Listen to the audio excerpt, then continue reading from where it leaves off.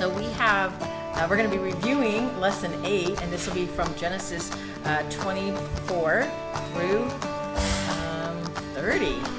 A couple quick things before we get started on the review for tonight.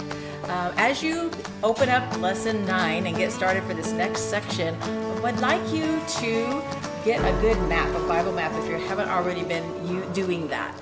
This is a great lesson that will really change your understanding of it if you have maps access. So a website that I do recommend is BibleAtlas.org, BibleAtlas.org, and you use that. You can use anything else that you find, but that's one that I have found consistently helpful, and it has a lot of good details in there. You know how it is. If you told a friend, oh, I'm going to be in San Francisco, then I'm going to go see a friend in Salem, Oregon, and then I'm going to be heading down to San Diego. We in this room can put that in our brain probably. So we can understand that. We can put that in our mind. But if we're talking to somebody who's not from this area, they'll be like, well, maybe they'll just draw a straight line, and they won't have a frame of reference for that. But as soon as you know that San Francisco's in that middle spot, Salem's way up there, San Diego's way down there, and then of course if you happen to go to Iowa, then everything changes. There we go. That's why she doesn't know what we're talking about. So having understanding of where things are changes the dynamic, because then once you understand that, you're like, oh, that's quite a trip you're undertaking. And are you going to swing back through San Francisco on your way back down to San Diego? And why are you heading up there first? I mean, if I were you, I'd maybe try to make it all in one consecutive. So you start thinking about it differently, and maybe other questions come into your mind, like, why are you doing it that way? And you engage with them differently as a result of knowing where all those things are on a map. Same thing's going to happen, especially in lesson 9 as you go through these passages. So be mindful of that as you do that. And then on another side note, as you are Googling things, and maybe you'll say, like, where is Beersheba? On a Google map, like anybody does, and it'll come up on a map or what have you. I want to caution you on your Googling or DuckDuckGoing or whatever you're using for your browser.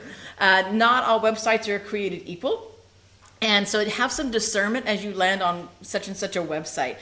There are certain churches, I use air quotes on that pay to have theirs found pretty high up in your search. So double check where you're heading before you bop into their site. The Mormon Church is one of them. They'll pay to get theirs up high. You'll see, Church of Jesus Christ sounds fabulous until you realize it's of the Latter-day Saints. Jehovah's Witnesses do the same. There's quite a few. So have some discernment. If you land on a page and you get a sketchy feeling off of it, then maybe trust that. And then also ask me or your Bible study leader if you're not sure, and say, hey, I found this site, it seems good, but I'm not 100% sure, and check into that. So that's just a word of caution and encouragement for all things Bible study, especially this week when I'm really encouraging you to do some looking up on maps and things like that. So we have quite a chunk to go through tonight. A lot of time is going to pass, and incredible moments in the patriarch's life. And I'm going to spend a good chunk of time actually on chapter 24. That it's going to be weighted very heavily on chapter 24. And so if you're feeling like, is she ever going to wrap up? We're only on 24. It's on purpose, and there's a reason for that. But I'll explain that as we continue on. As we also move into this next lesson, I want us to be thinking more and more in terms of how to be better at studying the Bible and looking for things and reading and understanding Scripture and putting more tools in our toolkit for understanding them. One of those tools is understanding literary devices. You remember when you were in grade school and you had simile and metaphor and allegory and different things like that. A great literary device that's used in general works is called typology, right? Typology is also used in the Bible. And there's going to be some examples of that coming up in today's review lesson. I'll talk to you about that in a minute. And you might be thinking, did she talk about that in the lesson and I missed that part? I deliberately did not go into typology in lesson 8 because I didn't want it to be a distraction for reasons I'll explain in a minute. And then if you were with us in the Hebrews Bible study, which I think was 3, maybe 4 Bible studies ago, we covered typology quite a bit because the author of Hebrews himself actually literally says this is a type. This is a foreshadowing in a sense, or an image. So let me explain a little bit about typology and what that looks like. It's an illustration of sorts in the Bible, and we call it a type, which is typology or a type. Types are used in Scripture. It's a way of helping us understand a new principle as we think about an older idea or an older former person in history, or even an event. It could be an item that ends up representing something. And we've talked at length about the reality that we have the Old Testament and the New Testament, and I prefer to refer to the Old as the foundational, because what do we tend to want to do with old things? Like, toss that out, that's old, right? And we don't need that, we don't want to toss it out. It's the foundation for the new. And the word testament, we don't really anchor really well in our modern English. It actually means covenant. So it's Old Covenant, New Covenant, because Jesus himself said, this is the new covenant in my blood, and we have that communion that begins to represent that. So it's really Old Covenant, New Covenant, or foundational covenant and New Covenant, if you want to think of it that way. So types are used in Scripture all throughout. Peter, when we studied Peter, we heard about this in church on Sundays. He refers to Noah's flood, and he himself explains that it's a type. Right? So this event becomes a type that reminds us in the new covenant that God will judge and God will rescue the righteous. Just like he judged and rescued the righteous in Noah's day, he's going to do it here. The author of Hebrews uses a type as a building. It says the tabernacle is a tabernacle is the figure of the building for understanding Jesus Christ and him actually as a person. Like the high priest would go in through the Holy of Holies, Jesus ultimately breaks through and goes to the Holy of Holies. He's continually now in the presence of God. Pay no attention. It's been going off and on. We lost all internet in here. I'm just going to turn it off, because that's just going to be a distraction if it comes back on again, at least for me. And I have no slides anyway tonight, so it's just looking pretty in the background. The author of Hebrews uses typology, and he says that Jesus is represented by the tabernacle. The temple veil itself is a type of Christ. It represents his body. The veil was torn from top to bottom, like Jesus' own body was torn. Okay, so types are used in the Bible all the time. And so as we move into these chapters ahead that you've already studied, we're going to actually see two types that help us to understand things in the New Testament. And if you have been here and listening for the last few weeks, what is the best commentary on the Old Testament? Good job. The Old Testament gets that commentary, and we get illumination from the New. So if it's specifically mentioned in the New Testament, we really want to hold on to that. If it's alluded to, or there's a sensibility about that in the New Testament, we're going to check that out. And if the Scripture is silent in the New Testament about something in the Old, then we can have our ideas, thoughts, and man-written commentaries, and then we're not going to build a church on something like that. That's not really illuminated well. So with all that in mind, we're going to start in on chapter 24, and I want you to have that now in your head as we move forward. So chapter 24, we pick up here with Abraham, and he's old and he's advancing in years, and verse 1, and I'm going to be reading, by the way, out of the ESV tonight because of some wording choices the ESV uses, so I'm going to stick with that one for my message tonight. And the Lord had blessed Abraham in all things, and this goes back to Genesis 12, 1 through 3, and his promises and covenant he made. And Abraham says to his servant, the oldest of his household, who had charge of all that he had.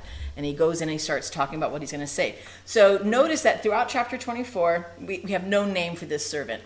But in our mind, we're like, well, what servant would this be? This would be the main guy in charge.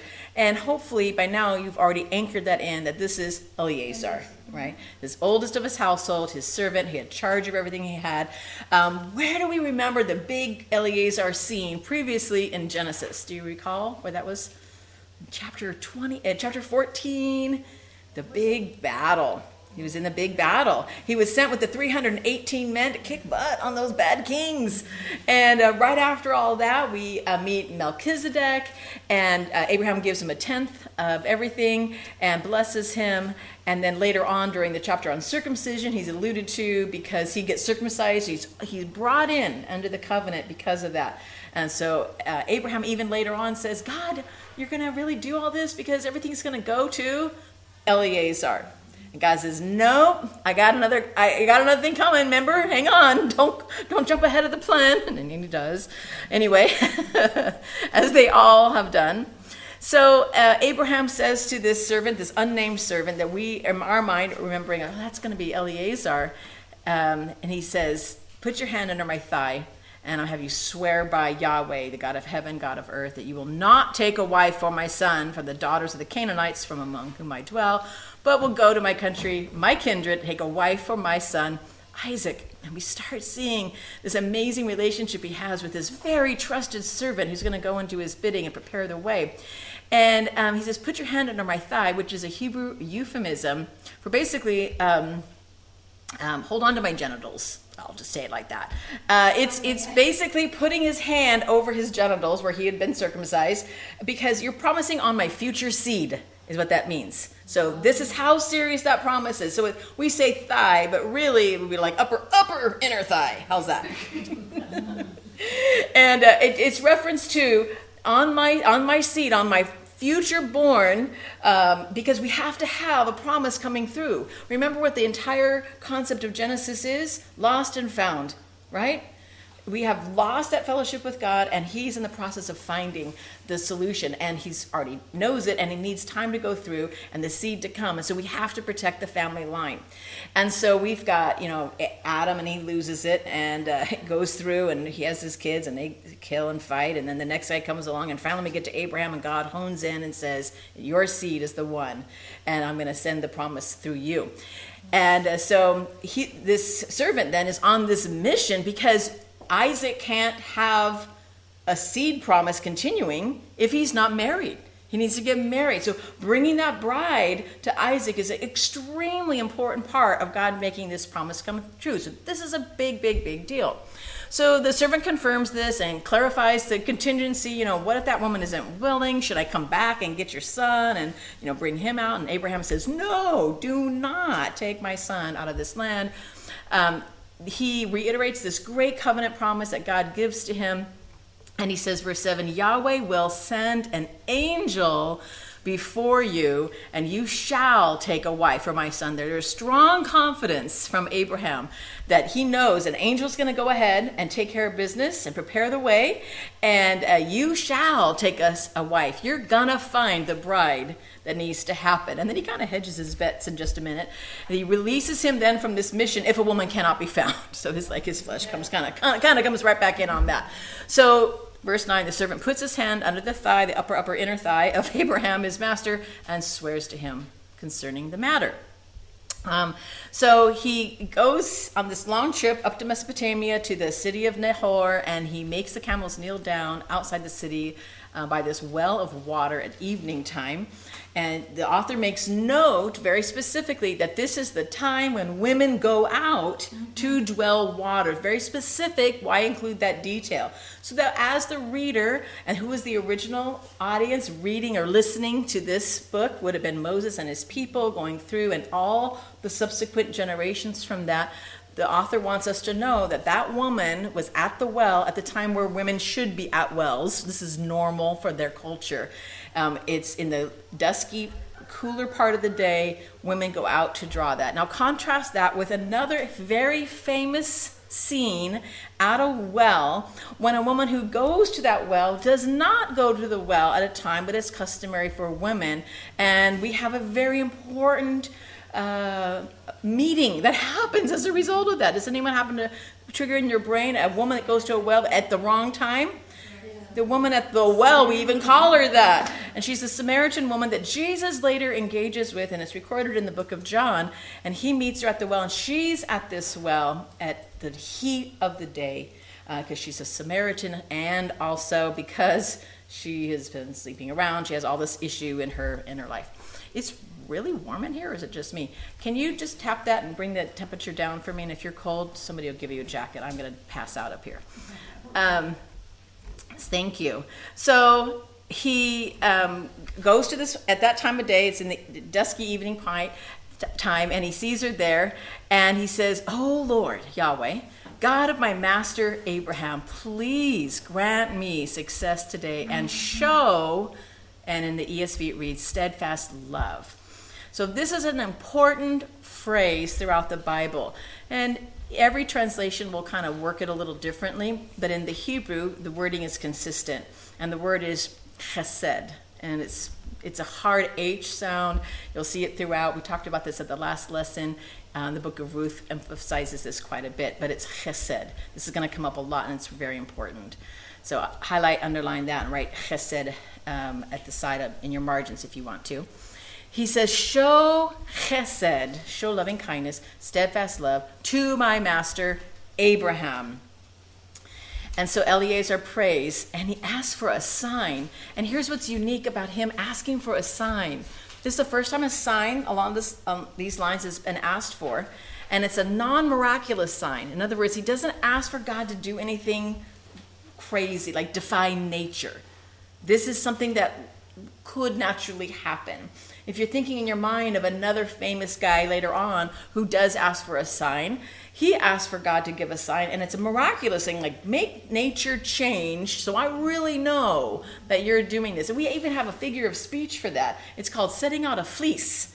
And it's the time when Gideon says, I don't know if this is really going to work or not, so I'm going to put this fleece out and make the dew here and not there, and he does it the next day and flips it all around. So this is Eliezer, and he's asking for a sign, but it's a non-miraculous sign. This is like breakthrough, but make this really special thing that could maybe normally happen. So this is pretty incredible because it's nuanced, right? It's very nuanced here.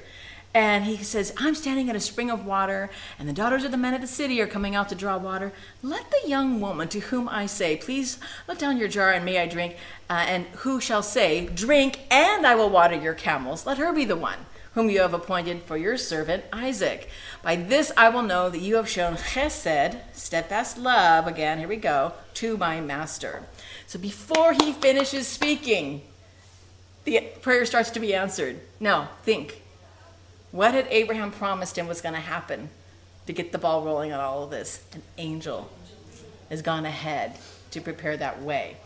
And so things are moving. People are being where they need to be. And so now he's just like, is she going to be, this is pretty incredible. I haven't even finished praying, and boom, there's this lady.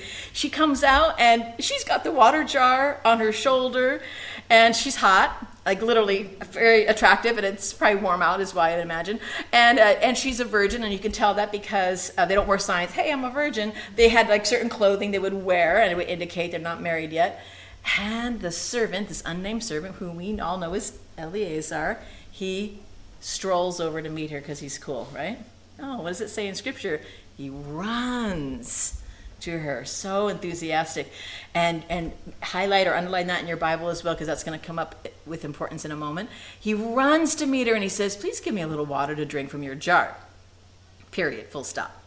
Doesn't tip her hand, doesn't say anything else. Just give me a little water to drink from your jar. Eliezer makes the first move by asking for water that he can drink, but he's kind of fishing for the right response that he's already prayed about that he wants to have happen. Will that woman do only what is asked for by the letter of the law? Or is she going to show chesed? See, anybody can just do what someone's asked.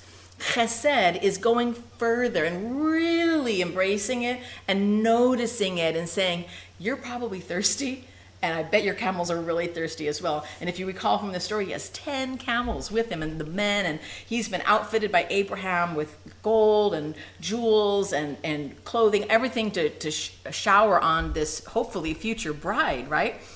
And she says, drink, Lord. And quickly she lets down her jar on her hand, gives him a drink. When she finished giving him a drink, she said, I'll draw water for your camels too. Ta-da! That's awesome, right there. So she quickly emptied her jar into the trough, and what does she do in response? Stroll? She runs again So he runs, she runs to the well to drink water. Now in your mind, you might be thinking a well, like in like a wishing well at Disneyland or something, with the little bucket and the wood bar, and it cranks, and people are singing songs around in the middle of the village or whatever, right? You're right thinking, no, it's not like that at all.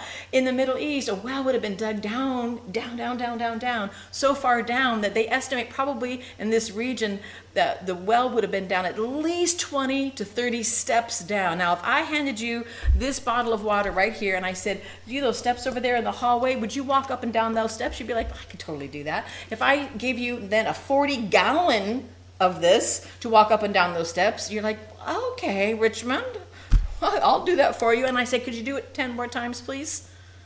Huh. And then could you double the amount of stairs, right? And then do it in the dusty desert of the Middle East. And this is what she does. She doesn't just lollygag around and spin a little thing and sing little songs, and there she goes with her wealth. This woman is working. So the author is deliberately painting a picture of Rebecca, who we know is going to be the bride, the perfect bride. The author is painting the picture of this woman who is eager, she's working, she's beautiful, she's a virgin, she meets all the criterion, and she doesn't just do the letter of the law as she does the spirit of the law, basically. You know, she enters into chesed with this man she doesn't even know, right? And unlike her brother we see later, who sees all the jewels, she just sees him, and she just responds in kind to him. When the camels finished drinking, the man took a gold ring weighing half a shekel, 2 bracelets for her arms weighing 10 gold shekels, and said, "Please tell me whose daughter you are. Is there room in your," what does it say, "father's house?" And she may as well have said, "Sure, in my father's house there's many mansions." I'll get to that later. "For us to spend the night." She said to him, "I am the daughter of," and she goes into her family line, "and Nathan's my brother, blah, blah, blah. We have plenty, both straw and fodder, and there's room in the inn," basically, to spend the night. There's room for you to come in here. And she confirms that her character is chesed because she gives all this information, all this detail to him. He bows his head down. He's like, "Aha, I found you." You know, he worships Yahweh right there in front of her, and she's witnessing this display. She's got the jewels, and she's got his words, and she's been up and down and up and down. You would think she'd be tired and wants to sit down, and she's watching him. And he says, "Blessed be the Lord, the God of my master Abraham, who has not forsaken his chesed," his steadfast love, and his faithfulness toward my master. "As for me, the Lord has led me in the way to the house of my master's kinsman." And then the young woman, what does she do? She runs again. She is so powerful and strong and beautiful and eager. Just the picture of this amazing bride. She tells her mother's household all about these things. Rebecca had a brother. His name is Laban. Laban ran out to the man to the spring, and as soon as he saw the ring and the bracelets on his sister's arms, heard the words of Rebecca's sister, he's like, "Cha-ching, let's make this deal happen." And we know from later on that he is the kind of guy who wants to work a deal and make all this stuff happen. So, right. So Eleazar describes Abraham's blessings, his purpose there. He says, "I'm Abraham's servant. The Lord's greatly blessed my master. He's come and he's given him," and he goes into all the stuff that he's given him. And then he says, "The Lord before whom I have walked will send an angel with you and prosper your way." And indeed he does. And he confirms the promises to make her the bride, and he gives all that credit to Yahweh. He puts the ring on her nose. It would have been a very small little, like less than half of an ounce would be that nose ring, and that indicates marriage or betrothal, and the bracelets on her arms. And he bows his head and worships the Lord. "Bless the Lord, the God of my master, who had led me in the right way to take the daughter of my master's kinsman for his son." Verse 49, "Now then, if you are going to show chesed, steadfast love and faithfulness to my master, tell me, and if not, tell me, that I may return to the right or to the left." He wants to get on with his mission. He wants to move and make this deal happen and finish what he's been sent to do. Laban Bethuel answered, that's the brother and the dad, "These things come from the Lord. We cannot speak to you good or bad." Highlight that, make a note. You're going to get to that in lesson 9. We're going to come back to this. I'm not going to illustrate that anymore tonight, but maybe make a note so you're like, "Oh, that's right. I remember that from verse 50. We cannot speak to you bad or good." That's going to come up again later. Verse 51, "Behold, Rebekah is before you. Take her and go. Let her be the wife of your master's son, as the Lord has spoken." Abraham's servant heard the words. He bowed himself again. This guy is with the bowing, and to the earth before the Lord. And Laban's family wanted to remain 10 days as a nod, also foreshadowing something that's going to happen in a few chapters. Lesson 9, you'll read about this 10-day issue thing going on. And the servant's like, yeah, no, I need to go. Don't delay me. He has to be about his father's work. He wants to get the father's work done. Don't delay me, since the Lord has prospered my way. Send me away that I may go to my master. All right. So he does, and then we're going to pause right there. All right. So why did I open up with types and typology, and what does this even mean, and what's the significance here? Number one, throughout this entire passage, the author gives us no name for this servant. We're filling in the blanks, and we're realizing based on what's happening here that it's Eleazar. But he's an unnamed servant who does the Father's will and prepares the way and makes sure that the son of the Father will have the suitable bride, right? So when we're thinking about typology in your mind, you're thinking, well, who's the Father in the Bible? Who's the Son in the Bible? Who's an unnamed servant? And I want you to think right now in your head, what does Eleazar's name mean? Eli-Azer. Well, Azer is helper. It's the exact same word used in the Genesis when God creates Eve, the helper, an Azer for him. Pointing to the side of my ribs here because that's where he, figuratively makes her out of. And it's God's helper, right? And you think of anybody else mentioned in the entire scripture that is referred to as the helper. Oh, Holy Spirit is indeed. So Eleazar is a type of Holy Spirit who goes before and prepares the son to meet who? The bride. The bride. And who is the bride of Christ in Scripture, all throughout Scripture? Why does God make such a big deal to make sure we understand it's one man, one woman, for life, committed in chesed loves, steadfast, faithful love to one another forever? It's because that's a model of the marriage supper between the Lamb and his bride. And we, as believers, are the bride of Christ. And the Holy Spirit has gone before to make that happen for us. What? How beautiful is that to imagine? And as you go back through, and I hope you do, reread chapter 24 on your own and see all the parallels to Rebecca and the bride. And think about this also as you continue to read. How many wives does Abraham have? 3. And how many wives does Jacob have? 4 at least, right? He has 4. How many wives does Isaac have? 1. The only patriarch that has 1 wife. And the patriarch that is represented is Jesus Christ, because who was the one that went up to Mount Moriah to be sacrificed? And he was a type of Christ on Mount Moriah. And so Isaac's the type of Christ, Abraham's the type of the God the Father, and Eleazar, the unnamed helper servant, is the one who prepares the way for the bride. Isn't that beautiful? Beautiful. So continue to look for that as you work on through your studies. And on that note, I'll caution you, don't overthink those types of things. If the New Testament is silent on that, then we're not going to build a church around it, right? We're not going to hang our hat on devotional and doctrinal hats on those types of things. But listen to this as it continues on. We move over and we shift the scene. Rebecca goes with them, the unnamed Eleazar that we know, servant. And we go to verse 62, and we haven't heard from Isaac in a while. What's going on with him? The father doesn't engage with Isaac and say, hey, so what kind of lady are you looking for? Blonde? You want a brunette? What kind of guy should I send? No, Isaac's been silent until verse 62. We start to see, oh, here's Isaac again. Isaac returned from Beer Lahoi Roi, and we just recall right now in your mind, if you can, who named that? Who named that location? Do you remember? It was Hagar. Yes, Hagar or Hagar names it, and she names it for the God who is the one who sees. And so that's where Isaac is. Isaac is in that location there, the Beer Lahoi Roi, and he's dwelling in the Negev. And in verse 63, Isaac went out to meditate. What's Isaac doing? He's away and he's praying. He's preparing.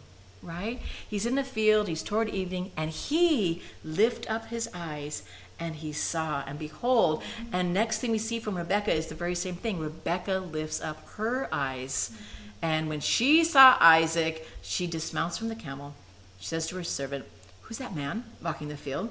Like, we feel this love story, but I mean, this could be a really, hopefully not cheesy Hallmark movie, but it could be a great Hallmark movie, or maybe the director of The Chosen will do it well and do this. Who's that man? And the servant says, well, that's my master. It's like its whole mission was to bring you two together because you need to have a baby that's going to save all of humankind. Maybe he didn't tell her that part. So she takes her veil, she covers herself up, she prepares herself as the bride. Right? She does the right thing. She covers herself, so she maintains that purity. And then the servant tells Isaac all the things that he's done. Isaac brings her to the tent of Sarah, takes Rebecca, becomes a wife, and Isaac's comforted after his mother's death. Beautiful picture of the Holy Spirit going before and finding the bride of Christ, and literally ultimately the descendant right there who will be. All right, so we move to chapter 25. Abraham takes another wife. Her name is Keturah. And she gives birth, and we have this whole list. And one name I want to point out to you is this guy Midian that she gives birth to, and he has a bunch of kids too. Sons of Midian are named. This guy, his people, the Midianites, play later on. We'll see him in other studies as we go forward. But interestingly about Keturah is her name is, the root of the word is spice, or spicy, spices. And of the people, because we know later on in the story that Abraham sends all those kids off to the east of the east of the east. It actually kind of emphasizes how far east he wants to send them off. He sends them to the east. And we know from studying history that that area where they all end up settling is very famous. We call it the spice trade area. And that's like the roots where the spice trade. And it comes from Keturah's family. And again, interesting that her name actually means spice. We meet a lot of her children later on in scripture, but others we don't really ever hear from again. And that Midian son, he plays a large role in the life of Moses later on. That's Midian again. And the Midianites are the ones that are famous for spice, in particular frankincense. So I want you to think also again, like, how is God nodding to the future and foreshadowing things are going to end up happening later in the promised son's life, Jesus Christ's life, because we have the family tree of Abraham producing the spice trade. In particular, frankincense, not to mention other spices, for example, myrrh. And of course, they would probably have gathered gold along the way as well.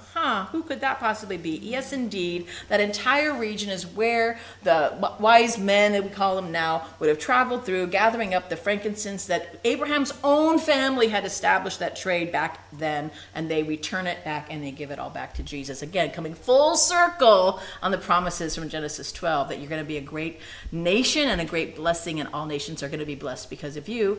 And we see that happening right then and there. So Abraham gave all he had to Isaac. Verse 6, but to the sons of his concubines, he gives them gifts. While he's still living, he sends them away eastward toward the east, it says, which is in other words, like way away, because he wants Isaac to have his special time. Isaac and Ishmael's sons, they bury him in the cave of Machpelah. The only property Abraham actually ends up owning is that cave, and we have one other patriarch who owns land later on, and that's it. The patriarchs never owned land other than that. So Isaac settles at Beer Lahai Roi, and where he had been meditating before and praying right before he meets Rebecca, which is beautiful. So we wrap up at that point the longest of the Toledotes in the Bible. And in that is the longest chapter of the Bible, by the way, chapter 24, not the Bible, Genesis. Genesis 24 is the longest of all the chapters. And I think it's important to think about that, because you would think maybe creation would get a super long chapter. Or maybe the fall, or maybe Tower of Babel, or maybe Noah and the flood would get a really, really long, a lot of details in there. We don't get what we want, though. And then we get to this chapter 24. The entire chapter is about this unnamed servant and his big mission. And it's the longest chapter in all of Genesis, 67 verses. And I think there's a significance even in that the author takes so much time to go into that. So that ends the longest Toledot, which is of Terah. And then we begin the shortest Toledot, which is about little Ishmael. And so he goes into the generations of Ishmael there in verse 12. Abraham's son, whom Hagar, the Egyptian, Sarah's servant, bore to Abraham. And just to wrap up that little Toledot, he settled in verse 18. He settled over against all his kinsmen. So this is a fulfillment of the prophecy about Ishmael, that he would come up against his people, and that's literally how it says it there in verse 18. Then we move on from that Toledot to the Toledot of Isaac in verse 19, and we see that key tip-off wording, these are the generations of, and then Isaac, Abraham's son. So Isaac's 40 years old when he takes Rebekah, and Isaac prayed to the Lord for his wife because she was barren. Again, we have a woman of the prophesied line, the seed line of promise, and she's barren. And we see that theme coming up over and over and over again. Very special women are blessed with barrenness, if you want to think of it that way. And she's barren, he prays, and the Lord grants his prayer, and Rebekah, his wife, conceives. The children struggle together with her, and she says, oh, if this is thus, why is it happening to me? I mean, think about it this way. She, like they would have in that day, would have seen women be pregnant and have babies before. They all had a red tent where women would go and be in together. And so she knows this is really different, and she's feeling this. You know, the Hebrew wording there that the children are struggling within her is actually means mayhem inside of me. It means they were being, it says it's violent. It's being smashed together, and there's an unusual nature to how she's describing. So this isn't just like, hey, I've seen kids inside of moms before moving around. This is really different. And so we see another interesting Hebrew word next, the end of verse 22 there. She went to inquire of the Lord. Believe it or not, here we are, 25 chapters into Genesis, and we have the very first use of the word inquire of the Lord. And you're like, that can't be true. It is. And it's a woman who does the inquiring. She inquires of the Lord and she gets an answer. We have women who've cried out, like Hagar, is crying and she's seen. But Rebekah, she's amazing. We've seen her from the beginning. Powerful Rebekah, taking the initiative, Rebekah. And here she is. She goes to the Lord. Her husband prays, she gets pregnant, and then she's like, what's going on? And she takes that initiative and goes to the Lord. What is happening? And he gives her an answer. You want to know what's happening? You have two nations in your room. She's like, no joke. You know, it feels like a war going on inside me, and two peoples are going to be divided. One's going to be stronger than the other, and the older shall serve the younger. And so right then and there, she's like, whoa, this is big. And again, remember, the promised seed is the focus here. We're working through that. All of Genesis is looking for this idea of lost to found, and it can only be found if that seed makes it all the way through to, of course, Jesus Christ. And she's part of that promise. When her days to give birth were completed, behold, there were twins in her womb. First comes out red. His body is a hairy cloak. They call him Esau. His name means red, but his name also comes with the implication of a completed man. In other words, when they saw him, it's like, whoa, this kid already finished puberty. He's already had his hair. You know, he's a hairy guy, and he's, red, and probably because of all the struggling going on, and probably also because of the red hair he has. And so that's fascinating that his name kind of has all that connotation with him. And afterwards, his brother comes out holding on to Esau's heel. So they name him Yaakov, or heel grasper, which is what that means. So note also in verse 26, how old is Isaac? 60 years. Interesting. That means it was 20 years later that she bore. In other words, he prayed, and it was 20 more years before she actually gave birth. So it wasn't like he prayed, she gets pregnant, she gives birth. He prayed for 20 years because he's 60 at this point. So 20 years later, God answers that prayer. And isn't that a great reminder to each and every one of us for the things that we're longing for and praying for, that he prayed and prayed and prayed. And here's the deal. God knew all along he was going to give him a son. It's going to be a big deal. He's going to give him two. But it takes him 20 years. Remember that mysterious verse way back when Abraham is praying and for relief, and God says, the wickedness of the Amorites is not yet complete. God's got his reason for the wicked and for the good to wait. Sometimes it's the wickedness that isn't done, and sometimes it's just the goodness of life that isn't done. And we see that right here as this example. So the boys grew up. Esau's a skillful hunter. He's a man's man. Jacob's quiet, dwelling in tent. And I actually want to I skipped a part I wanted to point out to you also. The first thing comes out, verse 25. First guy comes out, Esau, and make a note of it in your Bible. Who names him Esau? What does it say? They. Underline they. Verse 26, after his brother comes out holding Esau's heel, who names him Jacob? His name was called, passive tense. So in the Hebrew wording here, we see parental involvement, both of them. This is a clear, obvious statement of reality of Esau. He's red, he's fully grown in a sense, so they name him what they see.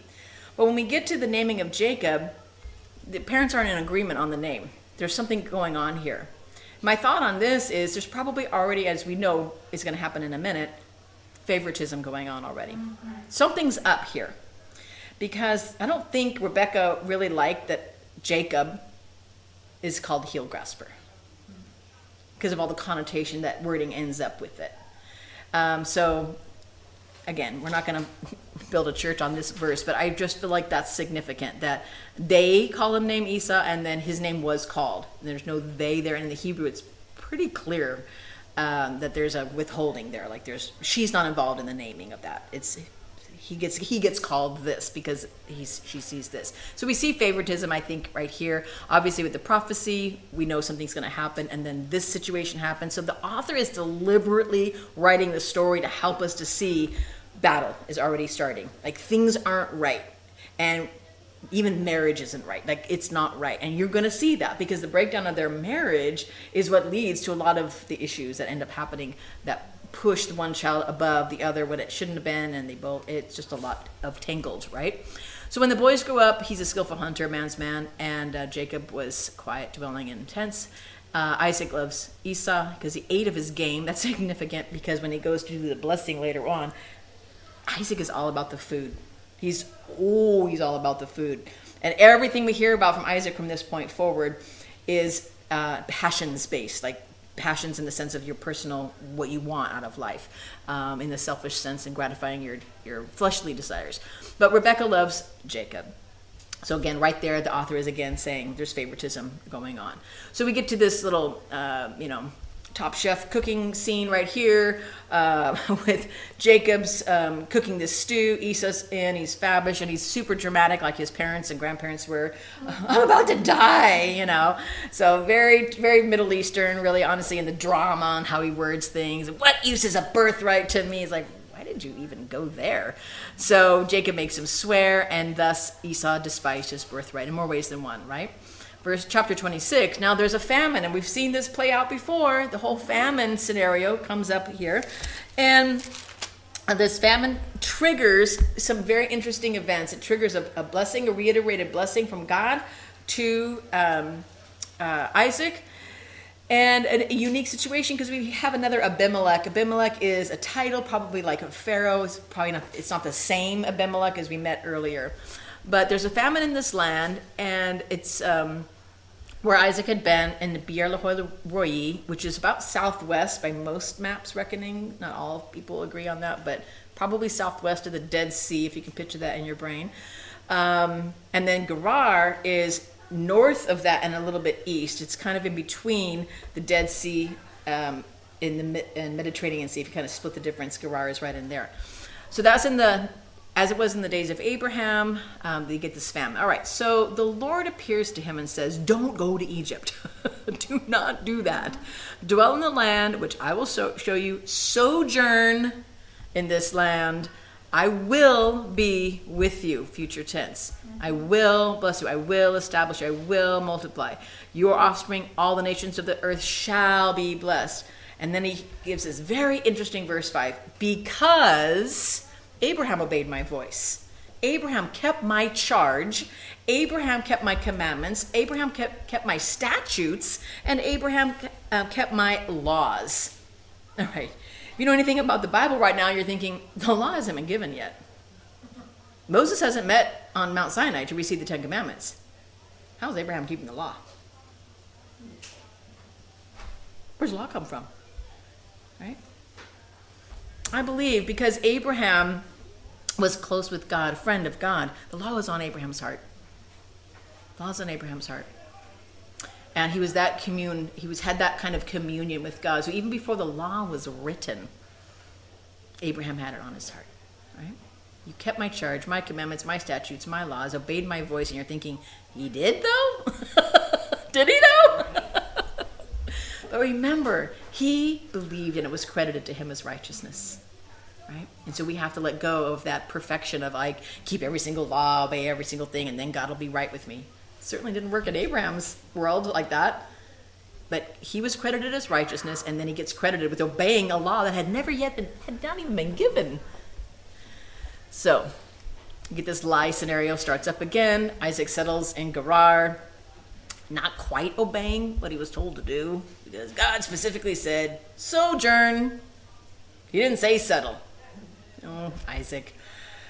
Trouble, trouble, trouble. Abimelech goes out, and they get this whole thing ends up happening because he lies about him being the sister. Abimelech, the king of the Philistines, looks out the window and he's like, well, I wouldn't cuddle with my sister like that. That's a weird brother-sister relationship. This is an interesting word. This is the word sahak, and it's actually the same root word as Isaac's name, laughter, and Sarah, laughing. And it is translated elsewhere in the Bible as caressing. It might be even in your translation as caressing or sporting. If you have an older Bible like King James, I think says sporting. So it's this interesting word here. And Abimelech notices it and says, hey, that's not your sister. So this isn't just like giggling. They're doing something that somebody would say, hey, about. All right. So they make this pact. And whoever touches this man, the Abimelech says, is going to die. Isaac sowed in that land and reaped in the same year 100-fold. In spite of his disobedience, he was supposed to sojourn. He plants a field anyway. And the Lord blesses him in spite of not really truly obeying. And the man became rich, gained more and more, became very wealthy. He had possessions of flocks and herds. God's going to get his plan done. I'm going to bless you, right? In spite of yourself. And the Philistines end up envying him. They have all the shenanigans going on with the well. And from there he goes up to Beersheba, and the Lord appears to him that same night, and he says, I am the God of your father Abraham. Fear not, I am with you. He said, I will be, I will be, I with you, I will be. And now he says, I am with you, I will bless you, multiply your offspring for my servant Abraham's sake. Why? Because Abraham's the one that did all the obeying from before. So he builds this altar, calls upon the name of the Lord, pitches his tent there. Isaac's servants end up getting this well dug there. And we opened the chapter with famine, and we ended up with finding water, because we know later on they are successful in their attempt to have water. And the Philistines say, we plainly see that the Lord has been with you. That's a play on words in the Hebrew. It's ra'ah. We see. We super see. It's the same exact word, pretty much used twice. And it's ra'ah. So it's just like this, we really see, this is like, there's no way of missing this, that the Lord, and they use the Lord Yahweh's name, has been with you. And so that scene wraps up. They have the water, they're excited. Peace happens as a result in verse 31. And he calls it Sheba, and the name of the city is Beersheba to this day. We move back to Esau. He's 40. He gets a wife, the Hittite's wife, and we get this commentary that they make life bitter for Isaac and Rebekah. So then we move to chapter 27 on this tone of bitterness, and boy, is it going to get even worse, right? So Isaac's eyes are old and dim. He's blind in more ways than one, and he cannot see. And he's a bit dramatic also. He's like, I don't know when I'm going to die. Well, he lives like another 40 years, by the way, after this moment. He doesn't croak over, but he makes it sound like he's going to go at any minute. And so Rebecca overhears the whole thing. Oh, give me some food and I'm going to bless you. And she's like, not on my watch, you're going to bless him. And so here's Rebecca, strong, able, capable Rebecca, using her very strength and her skill set that God's given her for the wrong goals. And you can argue that point, because wasn't she just trying to make sure the prophecy happened? I'm like, wow, who needs to try to make sure prophecies happen? How about if we just let God do his thing and quit doing the wrong thing to make it happen, and then justify, well, I was just doing it the way God said so, and so I'm going to do. You're going to be a sneaky, conniving, awful human being and set your son up to have to lie repeatedly, and all the stress that would have been on Jacob to go in and be all sneaky, and he's just like a little mama's boy. He's like just doing it. He covers in goat skin. Oh, it's just the most awkward, cringy scene. And I've had people say, well, she's just trying to make sure the prophecies are fulfilled. I'm like, I think there are like more lawful ways of making sure that the prophecies are fulfilled. Like, sit down, bide your time, and look pretty. I mean, you were doing fine with the running for water and the well search and all that. And she actually adds this in verse 13. Hey, if you're going to get cursed, the curse is going to fall on me. Whoa! Good thing he didn't get cursed. Obey my voice. And he's, again, a mama's boy, so he does. So we have Jacob meeting with his father and lying repeatedly when the father presses in. And it makes you wonder, maybe Isaac really did want to bless Jacob. Is he that dumb?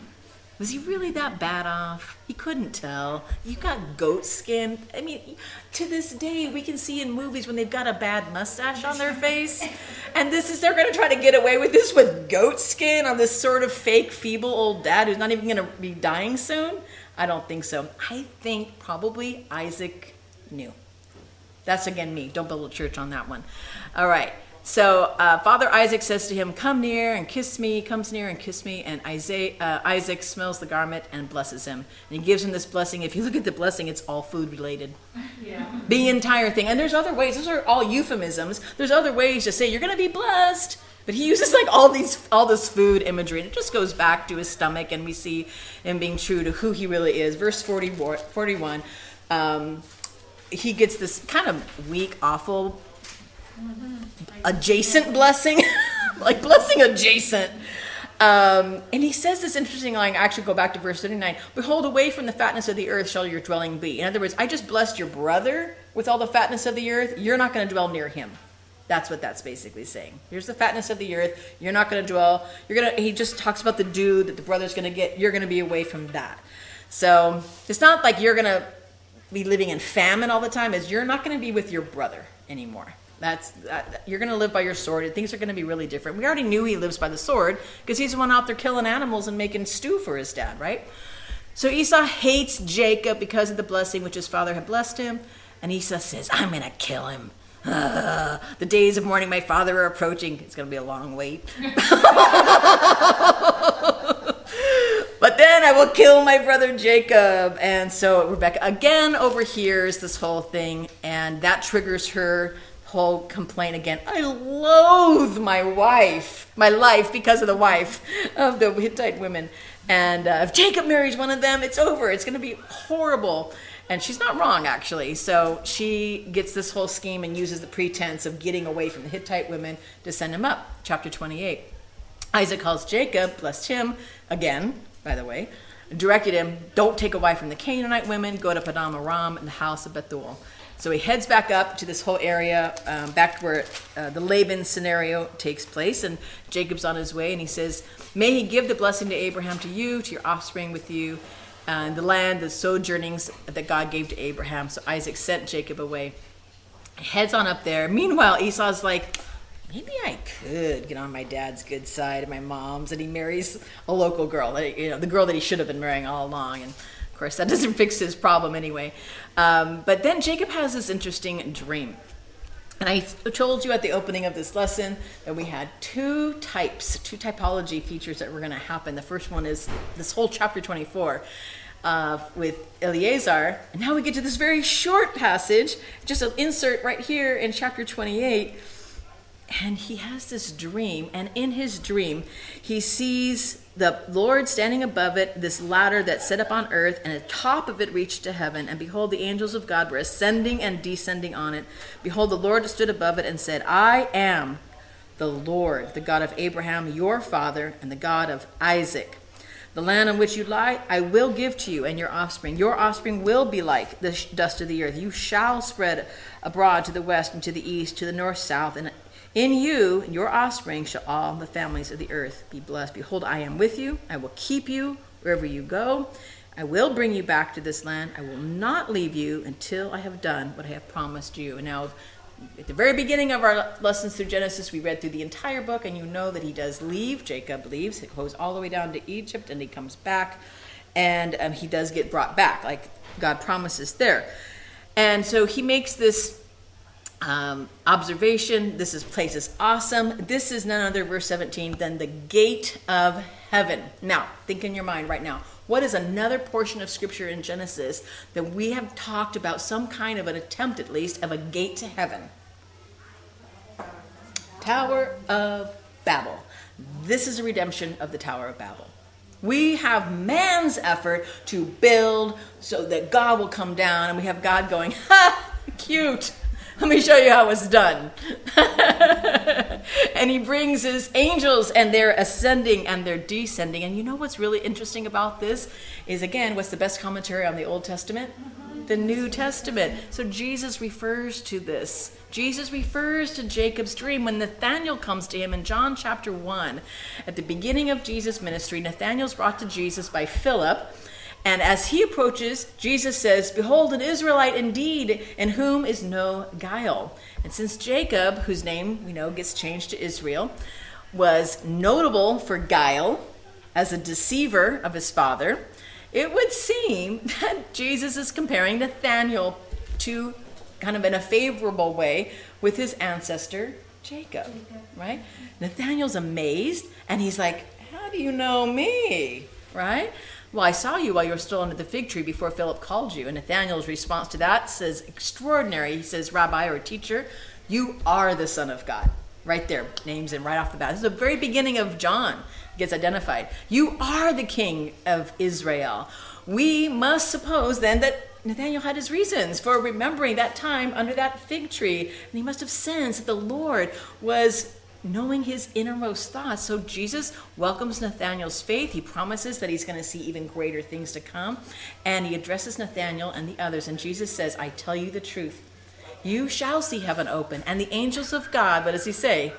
"Ascending and descending on the Son of Man."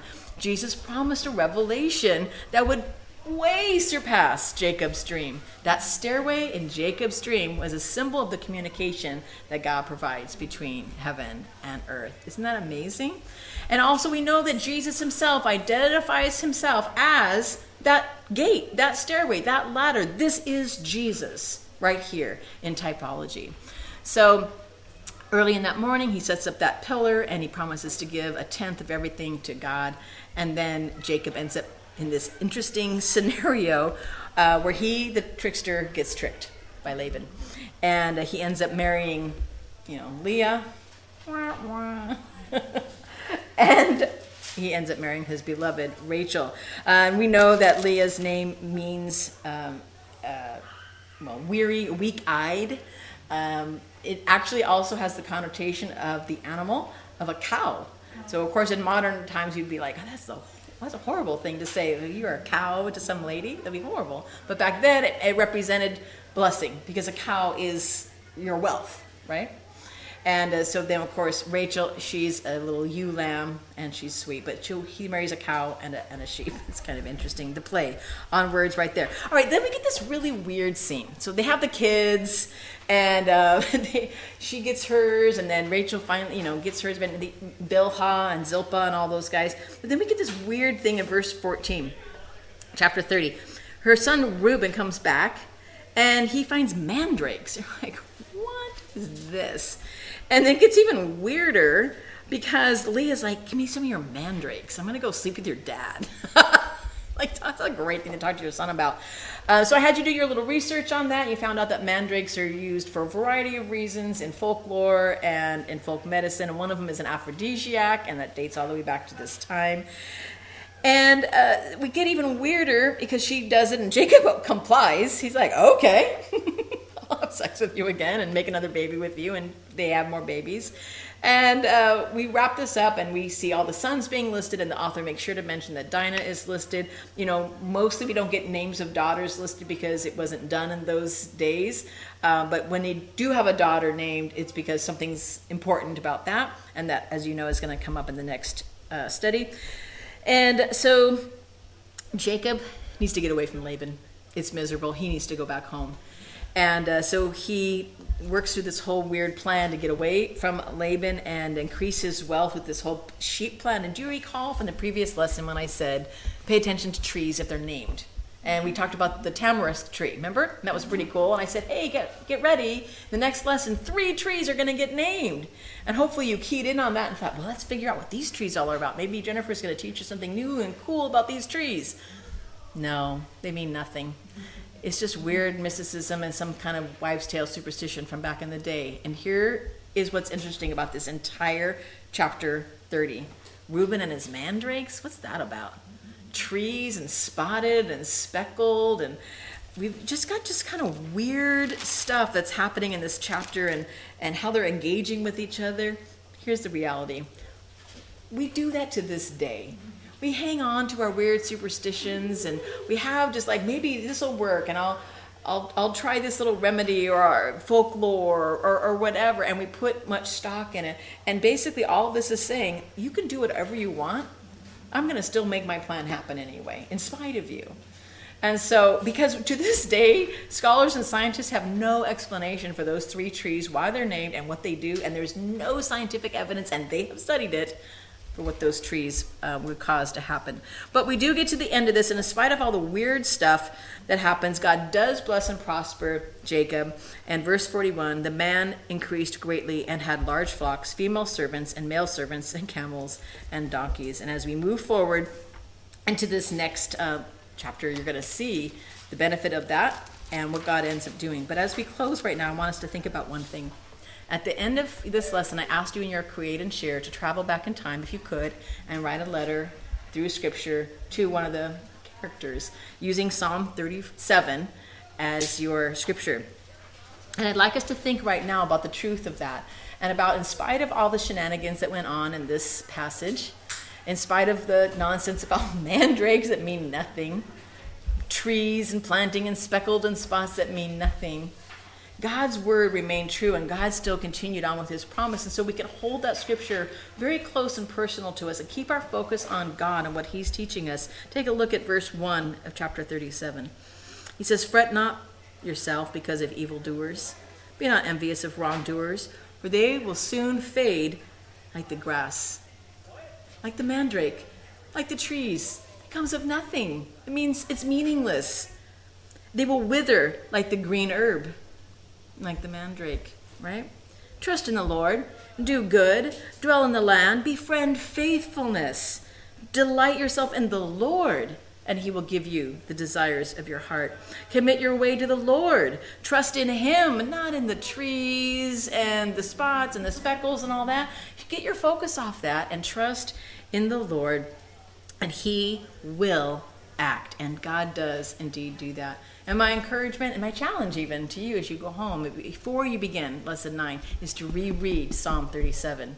Now that you have the fellowship of your grace groups in your mind, what you've learned from each other, what you've learned here in this teaching time, what God has taught you, go back to Psalm 37 and lay that before the Lord and say, is there any aspect of my life that I keep on going back to, that silly nonsense like mandrakes, trees and sheep, and just me conniving and trying to work my life out from my way when I really should just be releasing it and do not fret and commit my way to you.